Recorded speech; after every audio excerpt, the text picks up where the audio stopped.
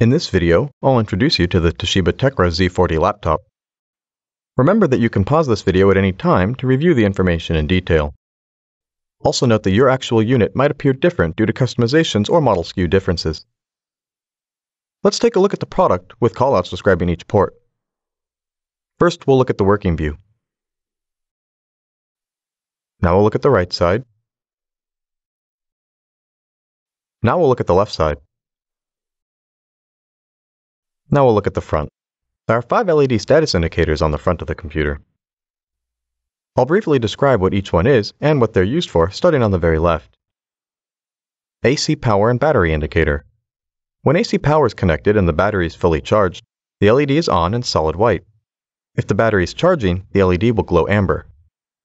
When AC is not connected and the computer is running off the battery, the LED is off. If the battery is low and is in need of a recharge, the LED will flash amber. On-off indicator. When the computer's on, the LED is solid white. If the computer is in sleep mode, the LED blinks an amber color. Note that when the computer is in sleep mode, you can wake it up by pressing the power button. Internal storage drive activity indicator. This LED is white when there's internal storage activity. Wi-Fi radio antenna on-off. When this light is white, the Wi-Fi radio antenna is turned on.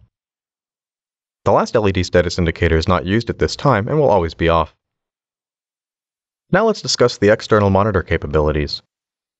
Using the HDMI or RGB port on the side of the Z40, you can connect an external monitor to your computer in conjunction with the LCD of the computer for a total of 2 displays. With the optional port replicator, you can have a total of 3 displays available. The internal LCD display, a monitor connected by HDMI or DisplayPort on the Video 2 group of the port replicator, another monitor connected via RGB, DVI, or DisplayPort on the Video 1 group of the port replicator.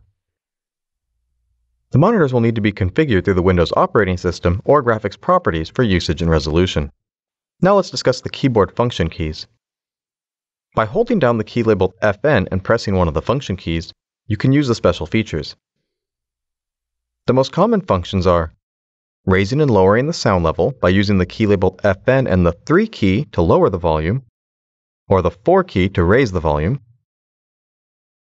raising and lowering the display brightness by using the key labeled FN and the F6 key to lower the display brightness, or F7 key to increase the display brightness, and turning the Wi-Fi antenna on and off by using the key labeled FN and the F8 key.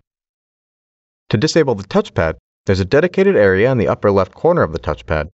When double tapped, it'll disable or enable the touchpad. Note that this will not affect the AccuPoint pointing device. You can also use the key labeled FN and the F9 key combination to toggle the touchpad on and off. Now let's take a look at connecting the computer to an optional high-speed port replicator. First, you'll notice the letters AB on the right side of the port replicator. This is where you'll position the back right corner of the computer when ready to connect the computer to the port replicator. With the computer in the closed lid position, align the back right corner of the computer to the port replicator and press down on the back of the computer until it clicks into place. To release the computer from the port replicator, pull the release lever located on the back right side of the port replicator to the right until you hear a release clicking sound. Then lift the computer from the replicator. For more information on how to use your port replicator, see our additional video on using Toshiba high-speed port replicators. Now that we've covered most of the common features, let's discuss some troubleshooting tips. If your unit will not start, here's some things you should do. First, ensure you've attached the AC adapter and power cable properly. If you're using the AC adapter, check that the wall outlet is working by plugging in another device, such as a lamp. You should also verify that the computer is receiving power from the external power source by looking at the AC power light. If the indicator is glowing, the computer is connected to a live external power source. Verify that the computer is on by checking that the on-off LED indicator is glowing white. If the indicator is glowing, the computer is on. You can also try turning the computer off and then on. If it still doesn't power on, you'll need additional support. If you're a business customer and have an internal help desk, you may need to contact them directly for support.